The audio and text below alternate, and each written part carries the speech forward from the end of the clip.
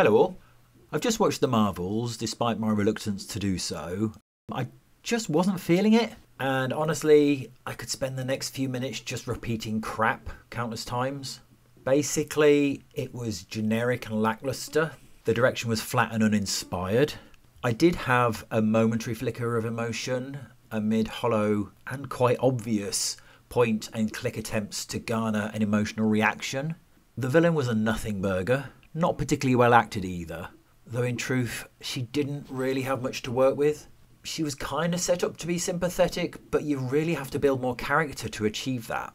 The body swapping rules seemed to change and it felt choppy and rushed, but at least the humour, or what might pass for humour, didn't undercut the attempts at drama. And I admit though, I did chuckle once. The first action scene was chaotic, but inventive, and Iman Vellani and her family were the best things in it. They were pretty much the centre of the film. I've said it before, and I'll probably say it again, Iman has real charm on screen, although I'm not totally sure where Kamala got the fighting skills of a ninja from.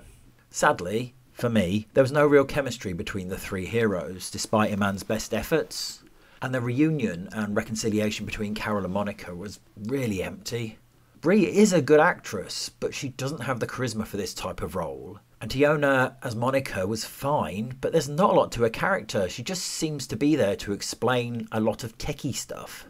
The scene with the planet of singing, which despite being nearly 100% water is incredibly diverse, was utterly cringeworthy, and this is coming from me and I like musicals.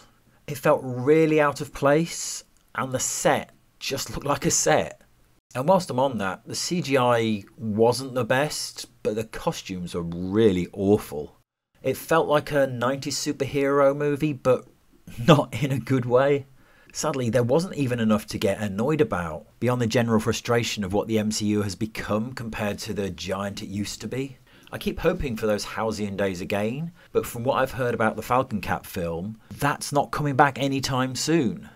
Anyway, I'll leave that there. I could go into spoilers and nitpicking, but I think I've covered enough of it to make my point.